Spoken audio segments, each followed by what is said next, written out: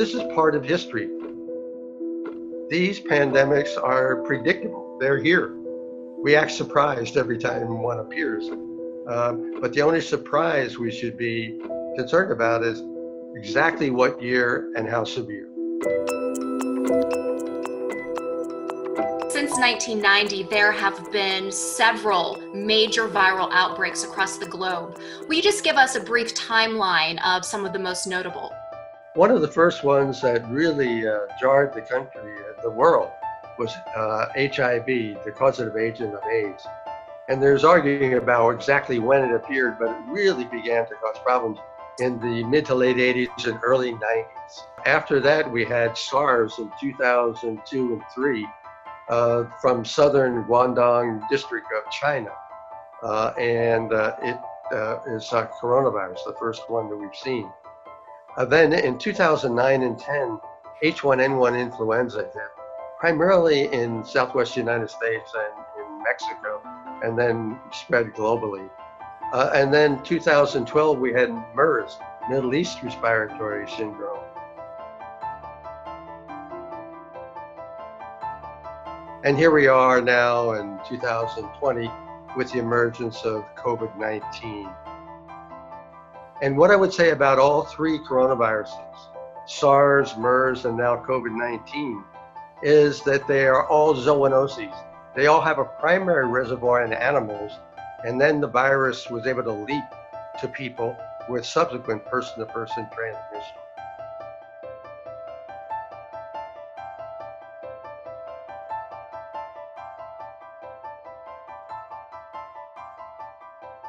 In talking about COVID-19, how does it compare to SARS, for instance, or some of the other outbreaks that we've seen as far as just how infectious it is?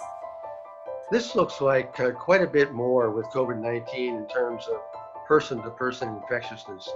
SARS had a higher mortality.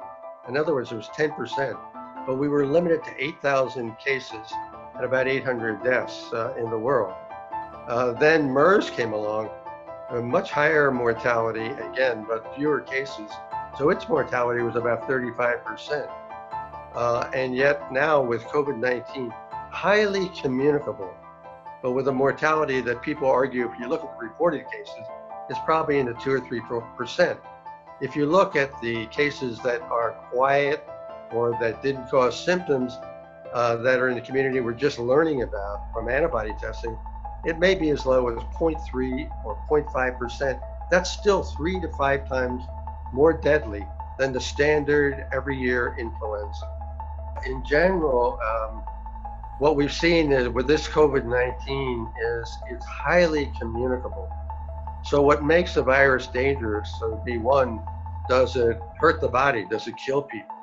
And secondly, how communicable it is. And the virus can have mutations that'll change both patterns.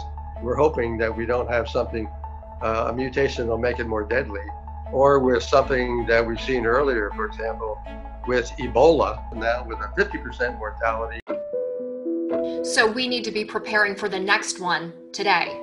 I would say not only the next one, which may come in a few years, but we're going to have our average influenza epidemic coming this year on top of COVID, which is not going to disappear this summer or fall. And so I think what we should do is be planning now for a robust response to the standard flu. Everybody should get vaccinated who can tolerate the vaccine. We should have our drug supply, our masks, just ramped up to an incredibly high number and get ready. If we don't, we have two epidemics, the annual flu plus the persistent COVID-19.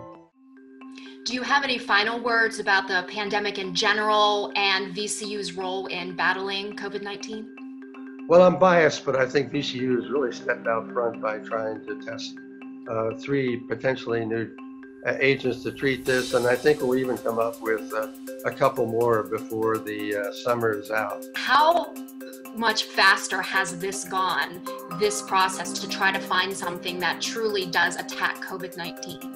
Here we are just a few months into this, and we have an antiviral, remdesivir, that we're looking at carefully. This needs to be peer reviewed, but we may have that available within a few months. That's really rapid. On the vaccine study, it's very impressive because there are probably 90 vaccines being tested at various phases. One in Oxford that you may have heard about, and then there are a couple that Dr. Fauci's mentioned that are being tested in the United States. Both investigators who are leading those say we may have the early part of a vaccine trial done by the late fall. So I think it's a very exciting time.